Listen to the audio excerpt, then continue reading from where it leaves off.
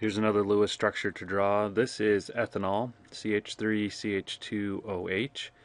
The way this is written gives you a clue about how the atoms are bonded together. Now in the previous example, we showed that hydrogen is satisfied with just 2 electrons. And hydrogen, because of that fact, will always be terminal. If you tried to put hydrogen as a central atom, you're going to end up putting too many electrons around the hydrogen. So when you see a structure like this one, we know that the hydrogen will be terminal. CH3 implies that the carbon is bonded to those 3 hydrogens. Then we have another carbon, so that carbon is bonded to the first one. This carbon has 2 hydrogens connected to it. And then we have an oxygen connected to a hydrogen.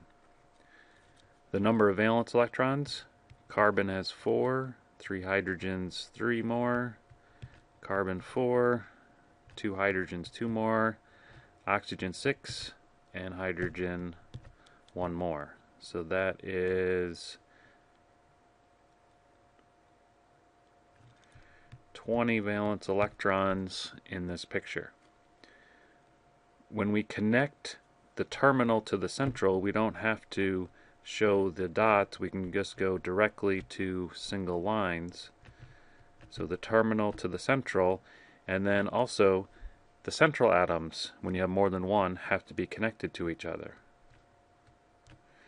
So this took a total of 2, 4, 6, 8, 10, 12, 14, 16 out of our 20 valence electrons.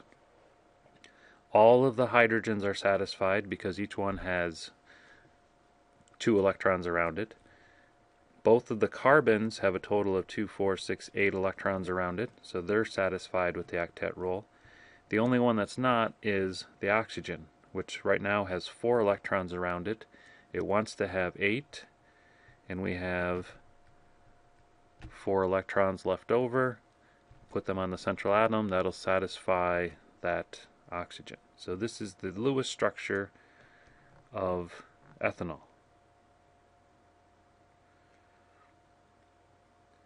We can do carbon dioxide the same way. Oxygen is more electronegative, so it's going to go on the outside. Carbon in the middle makes it more symmetrical. Total number of valence electrons, each oxygen contributes 6 and the carbon contributes 4, so we should have 16 electrons in the picture. Connect terminal to central, that takes 4 electrons. 5, 6, 7, 8, 9, and 10, that'll satisfy the oxygen on the left.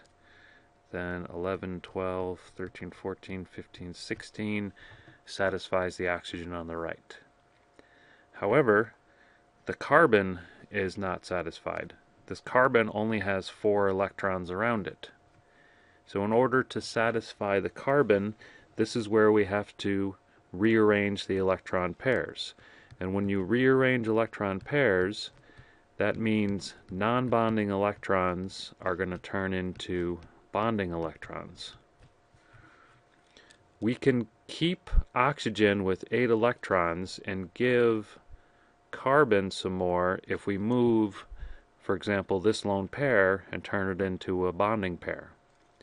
And we could do the same thing with the non-bonding electrons on the right. So we're going to end up with this Lewis structure.